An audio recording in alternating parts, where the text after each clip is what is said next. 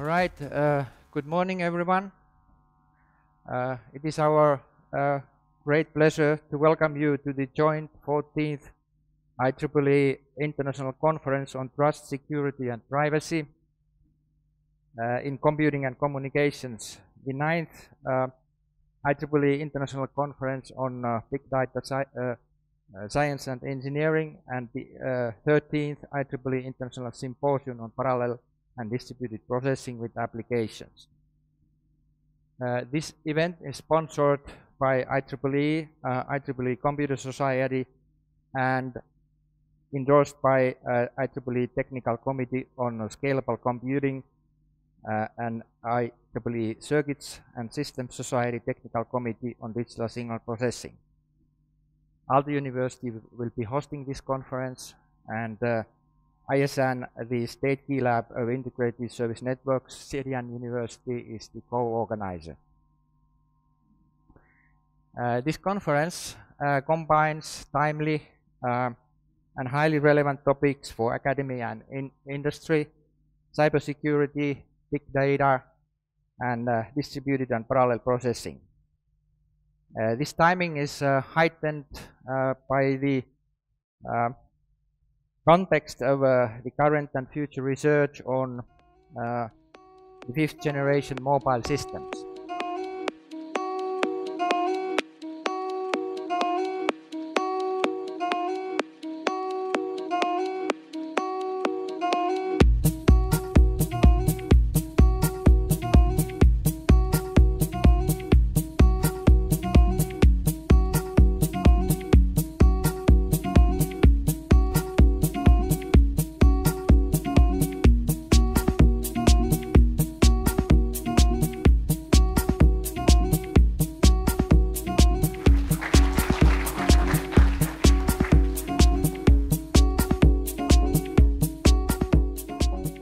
I think cloud computing is evolved from parallel computing system, supercomputing, then eventually grid computing, now cloud computing.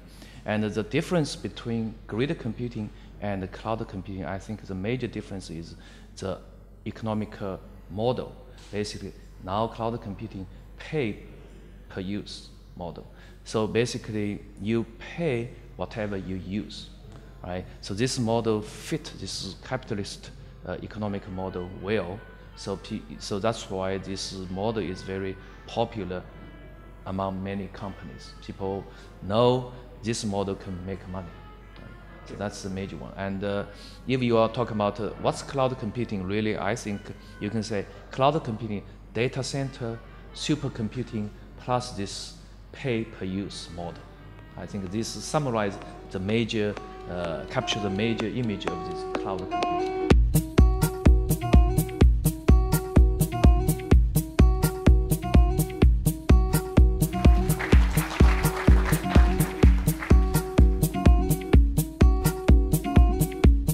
Professor, would you please tell us more about that kind of touch-free fingerprint recognition system that you mentioned in your speech? Traditionally, the biometric technologies which are used in automatic border control and in many other applications spawning from that are using touch-based sensors, for example, for fingerprint or for palm print or other biometries. And this may pose significant limits in the usability and acceptance of this kind of technologies. In some geographical areas, in some cultures, touching these devices may not be considered appropriate or may not be safe from the point of view of health, especially in some geographical areas where there are illnesses which can be spread by touching devices. So in our research, we studied the use of new approaches based on contactless and analysis of fingerprint and palm print, so that we can avoid this kind of problems, and we can also increase the accuracy of the collection of these biometries, since we do not have some side effect due to touching the devices, like imperfection in the collection of the biometries or fingerprint, in smearing in the image, or other kind of problems related to the quality of the collected image.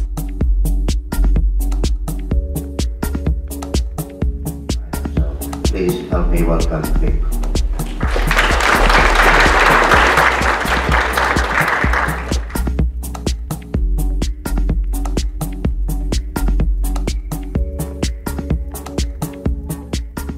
Crucial to make sure that people are not tempted by the fastest growing part of IT. Even though, I mean, IT is growing, like I said, but the fastest growing part is IT crime. Everything is growing, nothing is growing as fast as IT crime, and there's easy money to be made there by breaking the law. And that's why it's important that our school and our education systems educate early enough to people that you shouldn't break the law, you shouldn't do bad stuff online, you shouldn't steal, you shouldn't hack. If you're interested in doing low-level hacking, you can do it all legally by joining a security company, and you're then actually helping people. And the real challenge we have with online crime is that it's mostly coming geographically from areas where there's lots of people with skills but without the opportunities. So let's say you live in rural China or somewhere in Siberia or in the slums of Sao Paulo, and you are a programmer, you know how to program, but you can't get a job with your skills in your neighborhood. So it's not that far-fetched to think that some of those people end up in the life of crime and use their skills there to make their living.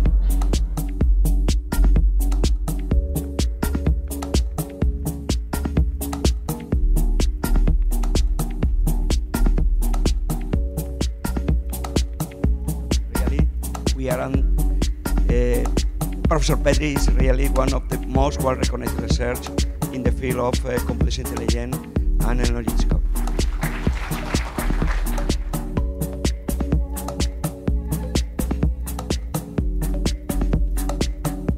It's an exciting area. I think when we are talking about information granulars, we are really talking about some concepts that are so inherently associated with humans, the way how we acquire knowledge, the way how we process knowledge, and the way how we communicate our findings to the environment. So in essence, whatever we perceive and describe a phenomenon in terms of something that is more abstract than numbers. Well, we are not very good at numbers. We are not sort of capable of multiplying large numbers. We are not capable of dividing them, but we are very good at forming some abstract description of the world. So what we're doing is essentially we are bringing some individual entities and we start labeling them because they have something in common. They have some similarity, they have some spatial closeness, they have some temporal closeness, they have some functional resemblance, and so on. Well, the term itself has a long history, because I think you can go back to artificial intelligence, you can go back to some statements being made by Lotfi-Zadeh, I think in the 80s, when he sort of coined the term information granular, but mainly in the relationship to fuzzy sets.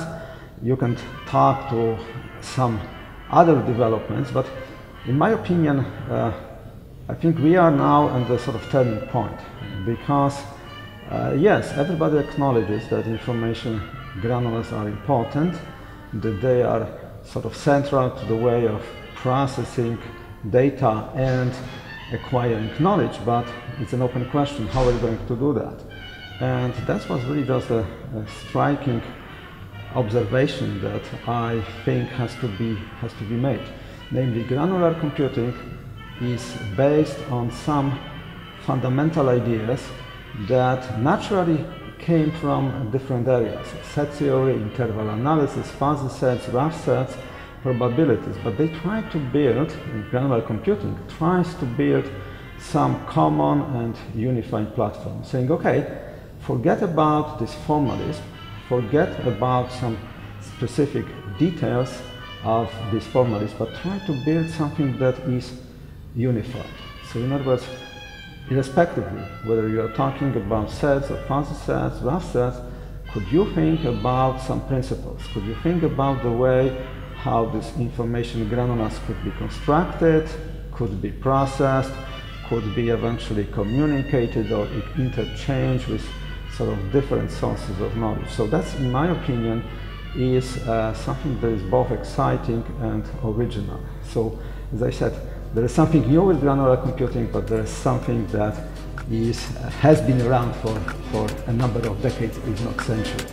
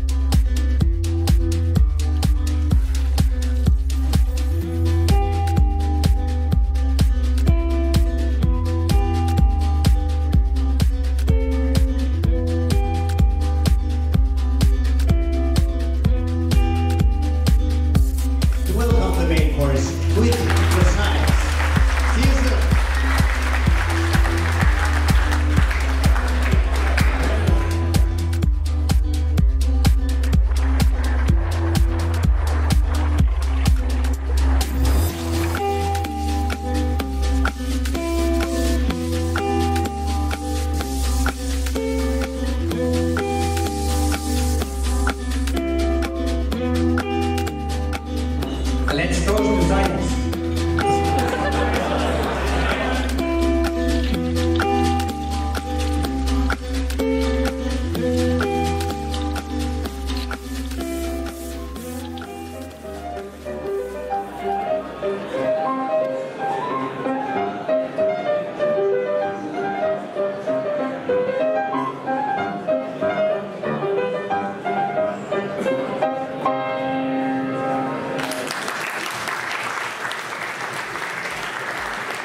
Matthias Kosi.